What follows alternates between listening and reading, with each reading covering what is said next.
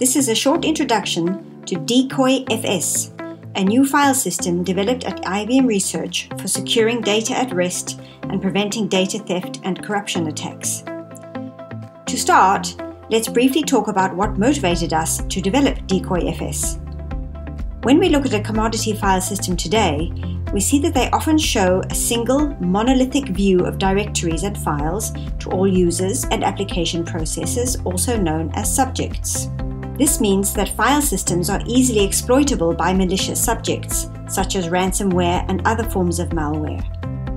For example, they can encrypt and hold our data for ransom, modify or delete critical information, and steal sensitive files.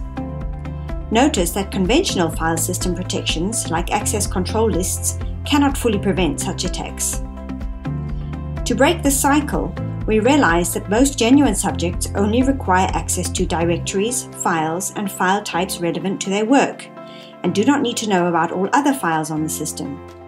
Decoy FS embraces this insight by transparently stacking multiple file system layers. These layers are called overlays and can be fully controlled in order to create customized views of the file system for every subject individually. The Decoy FS offers three main controls when creating a customized view.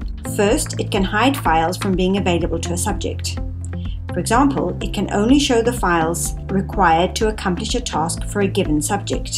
Second, it can inject new files or replace or redact existing files with baits in order to lure subjects to interact with seemingly real files, all while maintaining a consistent view of the file system to a subject. And third, Decoy FS protects the base file system by intercepting write operations and redirecting them to its intermediate overlays.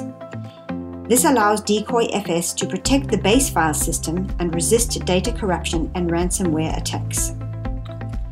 The controls of the Decoy FS overlays are informed by in-depth monitoring, analytics, and security domain model along with policies. The overlays, which are maintained for every subject individually, offer customized views as well as a perfect blueprint from which to mine indicators of compromise and trigger alerts.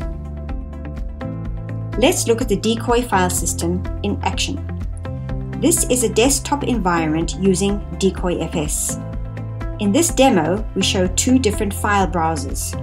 The green file browser to the left is trusted, while the red file browser is untrusted. Notice that both browsers see the same file system structure, and up to this point, there are no apparent differences between them. So, a genuine user can open a sensitive file and inspect its contents normally. However, when an attacker attempts to open the same file, he's instead presented with different contents. Meanwhile, the file system records all the forensic marks left by the unauthorized file access in the overlay. Now, what would happen if a piece of real malware was executed on this machine? To answer this question, we will execute the Erebus ransomware. This ransomware infected thousands of websites hosted by a South Korean web hosting company in 2017 and resulted in over $1 million paid to recover data encrypted by the malware. When executed on the system protected by Decoy FS, the ransomware is presented with its isolated view of the file system. The ransomware encrypts all the relevant files it finds.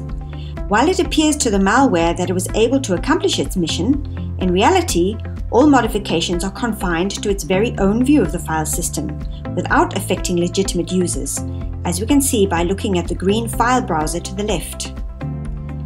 Decoy FS was able to effectively deceive Erebus into disclosing its full behavior without posing any harm to the actual file system and user data.